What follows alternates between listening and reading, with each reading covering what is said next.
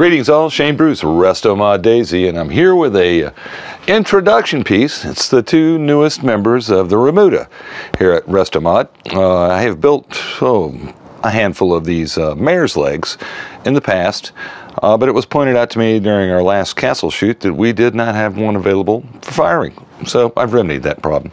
Now, this is not a standard issue Daisy product. It is an adaptation of the current production 1938B to turn it into a gun called a mare's leg. Now, a mare's leg is a chopped down Winchester. It was made famous by Steve McQueen in a TV show way back in the 50s called Wanted, Dead or Alive. And old Steve toted one of these around, not looking like this. It looked more like a traditional, just chopped up lever action rifle. And it was super popular because, as any of us could see plainly, they are super cool. These particular guns are, like I said, 1938Bs, current production, Walmart guns that I bought for one reason or another and decided, hey, that's as inexpensive a product as you can get to mod into something pretty nice. So, what makes it a mare's leg? Well, the first thing we do here at Restomod is we don't go with the traditional section buttstock. We build what is called a stop grip. At various points in time in other guns, I've put little metal receivers here so you could tie a lanyard off to it and dangle it from your shoulder as you're galloping across the plains on your horse or riding jiffily and speedily in your Jeep. Second mod we've done to the gun is we put the large loop lever on it. I think that looks more appropriate, and it's kind of in standing with the gun that Steve McQueen used. It had a large loop on it as well.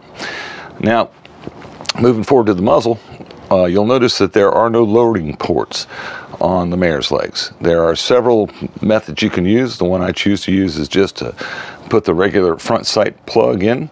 When you need to reload it, pull it out, pour in your BBs, stick the plug back in. They stay fine. They stick pretty well.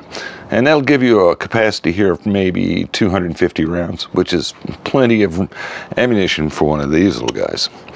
And let's show you the roll stamps just to show you I'm telling you the truth. It's just 1938B. Common Daisy, the Red Ryder. The one on the bottom here has maple stock, maple butt stock. It's not super distinguished, it's not super curly, but it is maple. And what we've done with the forend on this one is to put a maple overlay on the existing poplar wood stock, and it looked okay.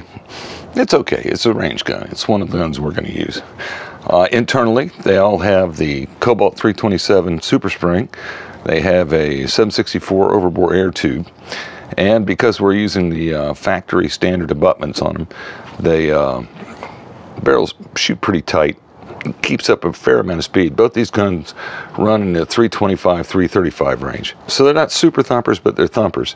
And I think that's kind of remarkable since it's only about a 4.5-inch barrel, 6-inch barrel coming off the abutment assembly. So that's the mother-in-law side. Here's the, excuse me, that was the girlfriend side. These are the mother-in-law sides. There's not much difference there between the two. Super fun to shoot. It's more of a chin gun. You can't get it to your shoulder, but people see them, people like them, people want to pick them up. All right, kids, that's all we've got for you today on two of the newest members of the Remuda here at Restomod Daisy. And you'll be seeing these guys because we intend to use them at our next theme shoot. The 1950s drive-in alien invasion. Should be a hoot. This is Shane Bruce with Restomod Daisy, signing off.